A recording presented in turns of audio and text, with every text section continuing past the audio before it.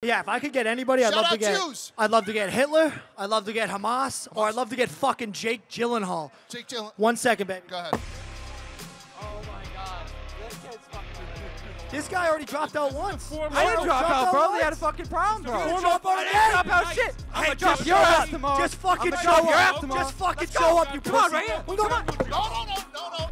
So there we go. This is going to be the Four Loco fourth fight of the night, and we're going to save it for tomorrow because I'd hate to see one of you guys get hurt beforehand. I gotcha, and that's it. The Hebrew Hammer. Morrey, Elgin. So you're gonna like this guy. Well, yeah. This guy's a huge Taylor Swift fan. Okay. He wants to fight Hitler, Hamas, or anyone that has ever wronged Taylor Swift, mainly well, Jake Dan. Gyllenhaal. You should put Dan You should put Dan on the list. I haven't wronged her. I don't know what you're talking about. Right. What's this guy, other guy, the Pig Pounder? He was originally the Pig Pounder, Yeah, Robbie? he was called the Pig Pounder, and then he changed his nickname to the Sleeper because I think he realized Pig Pounder makes it sound like you're fucking pigs. Ah, that makes sense. Nice. Hebrew Hammer looking good. He said he's been training 6 times a week with a pro boxer. The biggest Swiftie in Rough N Rowdy history. We're going to talk after this. He said we're going to talk after this. Yeah. They still call him the Pig Pounder, though. Yep. Pig Pounder. And he's wearing He looks like a Pig Peter Pounder. T. That's. If you guessed his name, you'd be like, that's the Pig Pounder. I love the idea that he was like, I got the best name, Pig Pounder. And then he brought it out, and everyone's like, wait, do you fuck pigs? Dude? Yeah, well, he was wearing that white beater with titties. Oh, he thought that name rocked. Just looking at the warm-ups, the Hebrew Hammer was throwing real punches, and the Sleeper wasn't doing anything. So Sleeper may be in trouble, maybe not. And check out the shirt on him. Where's the scarf, Jake? Yeah, he's mad about Taylor Swift. He knows all too well. Cardigan. What happens? Song. It's a song. Oh. Yeah. Okay. Big Taylor Swift fan. You ready for it? I am. Cruel Summer. Taylor Swift song. Ready for it? Yeah. Paper Reputation. rings. Paper rings. Yep. Here comes the mother. What was that? What was that? Pig Pounder. And he's getting demolished. The Hebrew Hammer, I don't even know what happened. I saw the woman who slapped Mrs. Belay, turned my head, there was a knee, and now this guy's getting smoked. How's he standing, though? That was the best barrage of the whole thing from the Hebrew Hammer. Switch it up, southpaw, righty, lefty. The Pig Pen's doing it all and getting hammered. Pushed him to the corner. Pig Pounder's got some weird movements. Oh, yeah, big time. Like that, and that, and that. And he's getting hammered, but he's staying in there. This might be death by 1,000 cuts for the Pig Pounder. What was that first? I had my head He tried to throw a knee, yeah. Oh, good right. And then a rib shot. Missed. Good dodge and good defense. The Hebrew Hammer is the best guy we've seen fight so far. Fainting. All Hebrew Hammer in round 1, so he led with a knee. Oh, good right. Oh, he wound up from Mexico for that. He just ragdolled him. Pig Pounder doesn't know where he is. He's yelling at me, I don't know about what.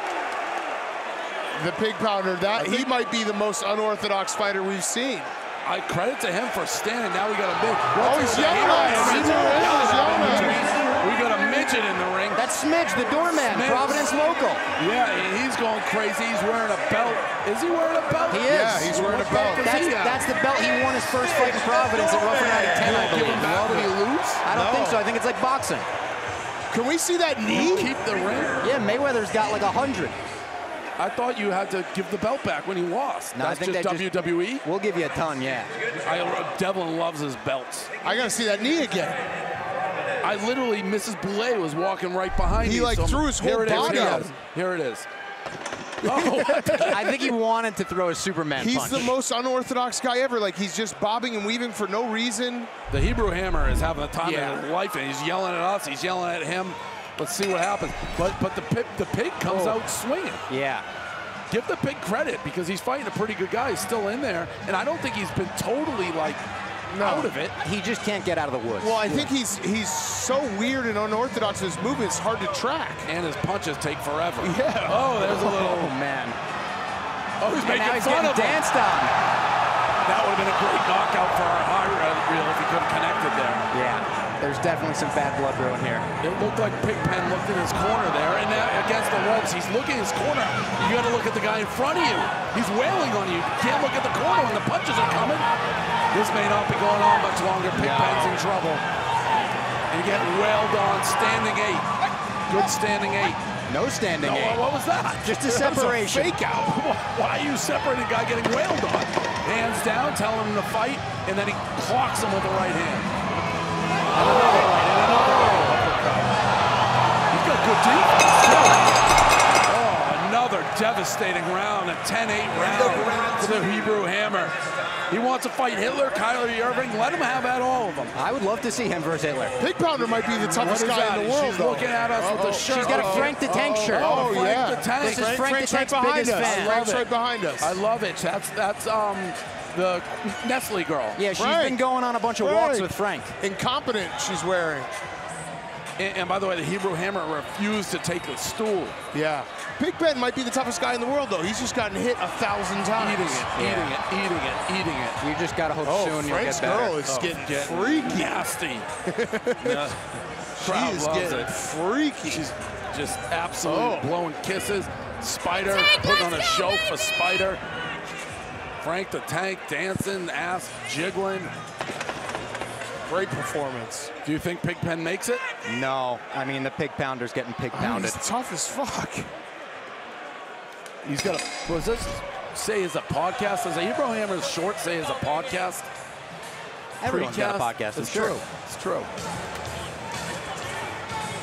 Oh, good shot, good left. He's throwing all punches, playing. Give the credit.